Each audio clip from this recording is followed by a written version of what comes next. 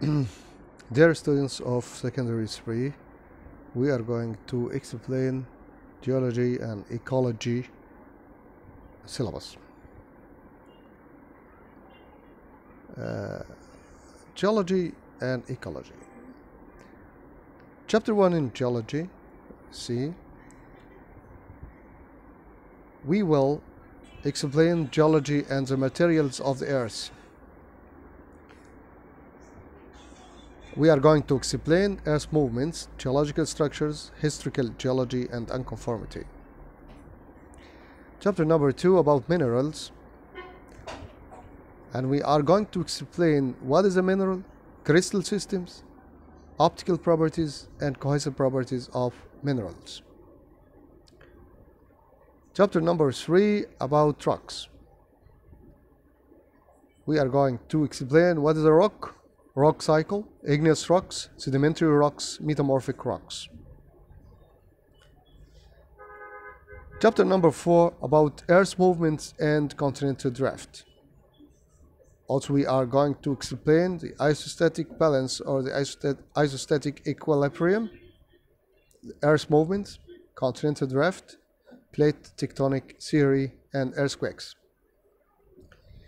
In chapter 5, we are going to explain the equilibrium between atmosphere, hydrosphere, and lithosphere, especially denudation, mechanical weathering, chemical weathering, wind, rain, torrents, rivers, underground water, seas and oceans, lakes, soil. Part number 2 about ecology, we are going to explain chapter 1 about environmental concepts. We are going to deal with concepts and explain concepts of environment. Also, we are going to explain the characteristics of ecosystem, light and heat effect on biosphere, marine ecosystem, and desert ecosystem. Chapter number 2 in ecology about the problem of resources depletion.